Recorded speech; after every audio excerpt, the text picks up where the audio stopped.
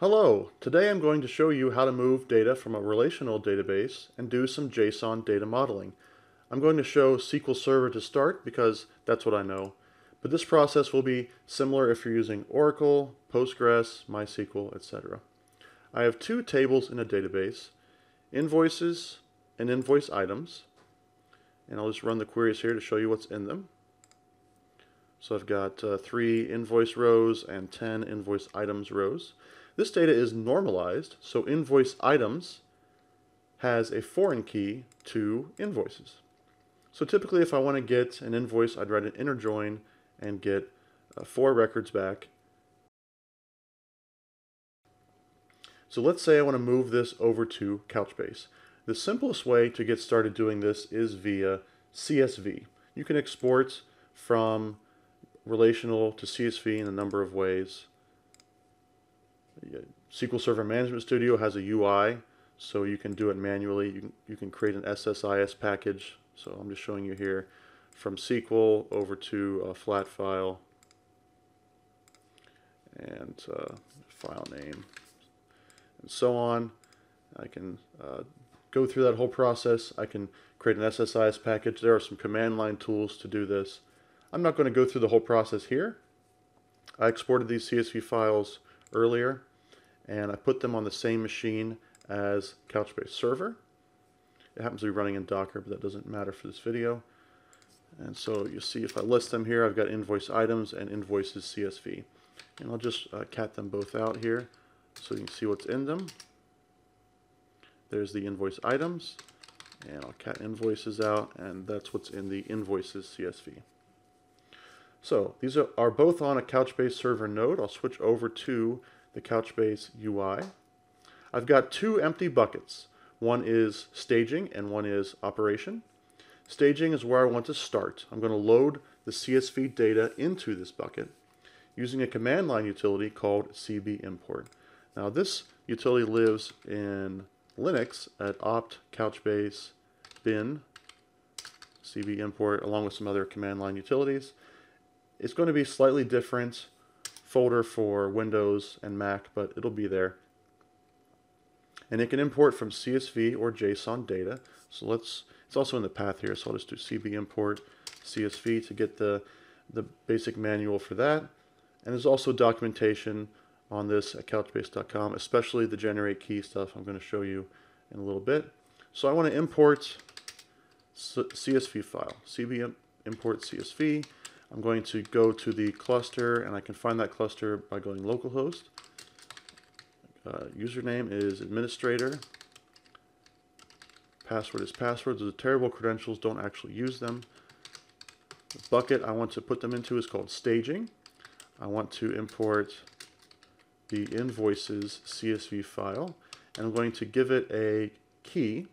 I'm going to base this key on the primary key in the relational database, which is in column ID, but I'm going to prefix it with invoice : : and I'll just use ID there. This is kind of a template that it's generating here. Invoice : : and then the primary key number will be imported there.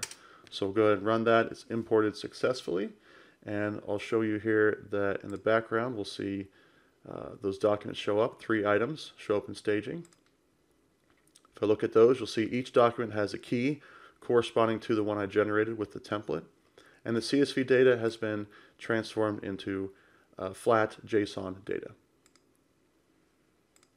Okay, we go back over to the Couchbase command line, and we'll do the same thing, mostly the same thing for the invoice items.csv.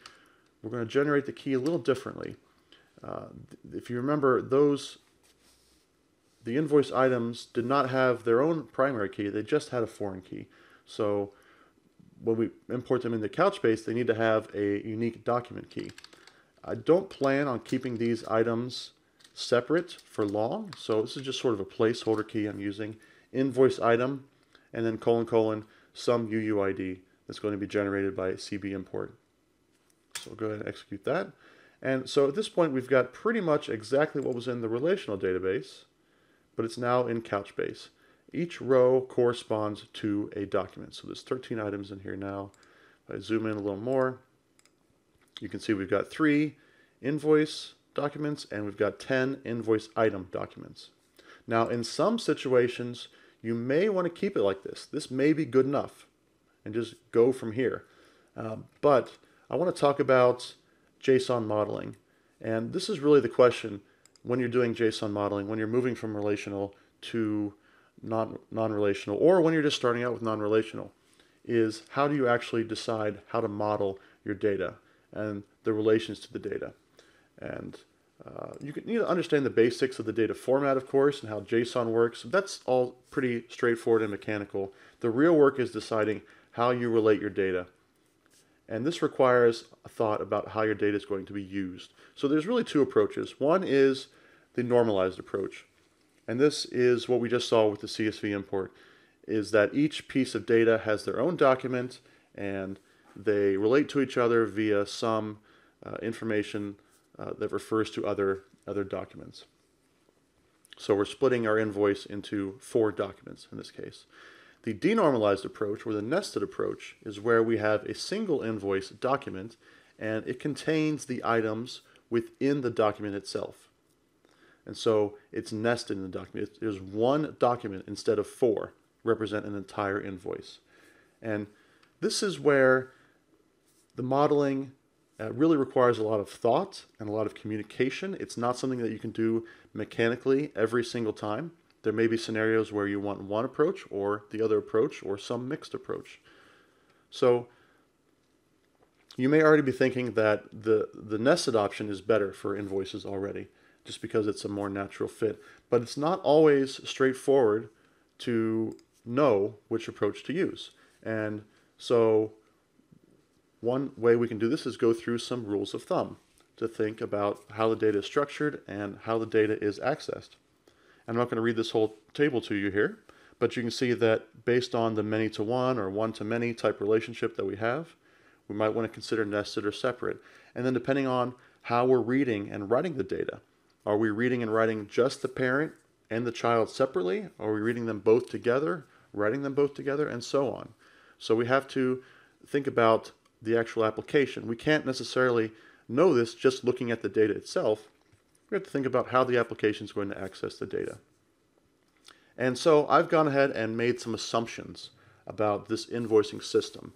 And your assumptions may differ based on how you're running your application, how you're accessing your data, and so on. But I've made some assumptions that, first, a user is going to view the entire invoice as one thing, including the invoice items. When they click on View Invoice, it's going to bring up the whole invoice on the screen.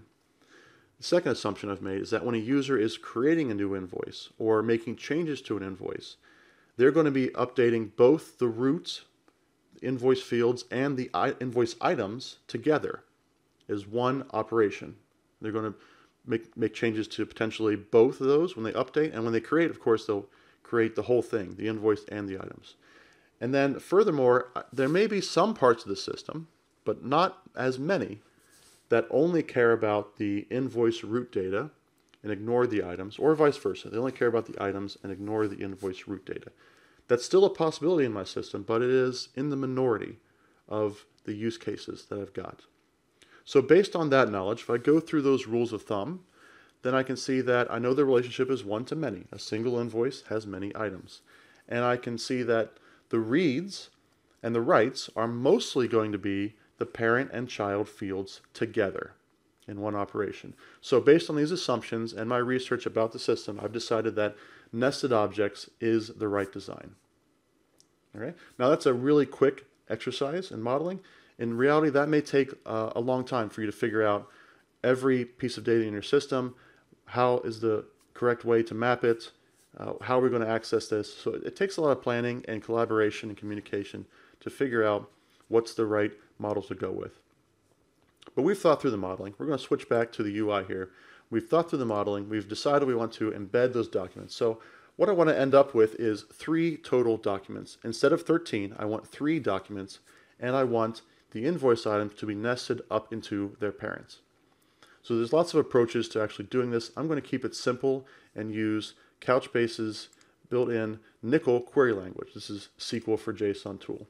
So the first thing I want to do is I'm going to make some changes to the data that I imported. I'm going to set this type field to invoice on the invoice documents themselves. And this is going to come in handy later. I'm going to identify these documents by saying they must have an invoice num field. The invoice items don't have invoice num. That only exists on those root invoice documents. So that's a safe way to differentiate. But I want to set an explicit type field on there instead of just making the assumption that invoice num is the field that I want to pivot on. So I'll go ahead and execute that. And I go back over to my data here in staging, and I can see that my invoice now has this type invoice field that identifies that document as being a invoice document. These other invoice items, they do not have a type field on them. So the next thing to notice is that in these invoice item documents, there's a remnant of the relational database here, and that's the foreign key that point to the parent invoice. Now remember that the invoice documents now have a key that looks like invoice : number. So invoice : 3 would be the corresponding document here. So I want to transform this field to point to the correct document. I can again do this with a nickel statement. I'll update staging. I'll alias this as S this time, just to keep it simple. S.invoiceID. I'm going to change that field to have a new value. The new value is going to be invoice : that's the prefix, and I'll just use the invoice ID, tack it on there to the end. I almost made the same mistake here. Invoice ID equals invoice and invoice ID. Okay, and execute that. And this is going to align with my key strategy. Yours may be slightly different depending on how you want to create your keys, the semantics you want to add, things like that. So if I look here at the invoice items, you can see the invoice ID, which used to say 3, now says invoice : 3. All right, so the next part is we actually need to combine these documents together. Before I do that, I need to create an index. I'll call this invoice ID on the invoice ID field in the staging bucket. I'm going to be doing a nested join, and it requires the field to be indexed, the one that I'm joining on. So execute that and create that index there. Now before I do any actual loading of the data, I want to try out a select to make sure the transformation will look how I expect it to. So this means instead of using an insert, I'm going to start with a select. This is an old trick from the relational days. Before doing insert, update, delete, run a select to see and make sure that it's going to affect the data how you expect it to. So I'm going to do a select, and we'll come back to that from the staging bucket, and we'll alias that as I. And this is a nest. This is a type of join, but the result of this join is going to be nested into a JSON array instead of being brought up to the root level of the document, which is exactly what I want to do. If I wanted to bring them to the root level, I could use the join keyword instead. But I'm going to go with nest, and again the staging bucket, this time alias as T, and T for items. We're going to do a nested join on key. So we have to join on document keys in this version of Couchbase Server. This is Couchbase Server 5.0. In future versions coming up very soon, you can do a full ANSI join on any field. But this is all we need for now, just joining on the document key based on the invoice ID. And we need to specify the left-hand side is I.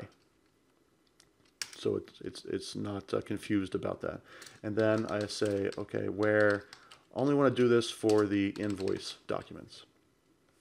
And then back up the top here in the select, I'm going to select everything from I, so all the invoice root information with a wildcard. I won't probably end up with that, but that's a good way to get started. And then we'll take everything that's nested into T, and we'll label that as an array called items. Okay, execute that, and here are the results. So you can see that we've got a count of 3 here. I've got 3 total documents, 1, 2, 3, that correspond to the 3 invoices. Within the invoice, you can see all the root level stuff here, the bill to, the invoice date, the invoice num, even the old primary key from the relational is still in there. The type field is in there, ship to is in there. And I've got this items array that was created from the nested join. This is pulling in all those invoice items. And you can see, based on the key that's still in there, that these all correspond to invoice number 1, which is what this one is. And down here you can see invoice number 2 has these items that correspond to invoice 2, and so on. So this is exactly what we want from our transformation. So the next step is to actually load that data into the operation bucket. I'll do that with an insert. So first, let's change the select up a little bit. I don't want to select everything from that document. I just want certain fields. So let's start by saying I just want the key of the document. I'll alias that as K. And I also want to just pull in specific fields from the invoice document themselves. So invoice dates, bill to, invoice number, and I also want to make sure to pull in that items array from the T, and I'll alias that as V. All right, and so I can execute this, and you can see the results there. I've got a K and a V for each document, and the V just contains the bill to, the invoice date, the invoice number, and the items. So this is what I actually want to insert into the operation bucket. So insert into operation. This is a separate bucket, and you're always going to specify key and value with an insert, because that's all Couchbase understands is the key of the document and what goes in the value. So in relational, I'd have to list out all the individual fields up here at the value. I don't have to do that here, but instead I do it down here in the select statement. Okay. Execute this. And so if we go back to buckets, we should see now that operation should contain 3 documents, the 3 invoice items that we transformed. So if we go hit documents, we can actually view these, and we'll click on an individual invoice document here.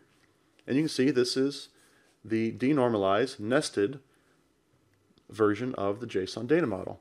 And if we just go back to our original thoughts about the access use cases, we know that if we want to get an entire invoice to view, it's one operation. We get this document by invoice : 1. When we're creating a document, we create a single document. We insert a new document with a new invoice key, invoice : 4, for instance. Or if we're making changes to an entire document, we can update an entire document based on the key. So we still have a one-to-many relationship here as well, but it's a single domestic array instead of several rows with foreign keys. And in fact, we can actually remove this. This is just extra information we don't need anymore, that key, because it's now domestic to the document. So there you have it. We've gone from a normalized relational database to CSV to JSON documents, and then denormalized them into aggregate root JSON documents. Thanks for watching.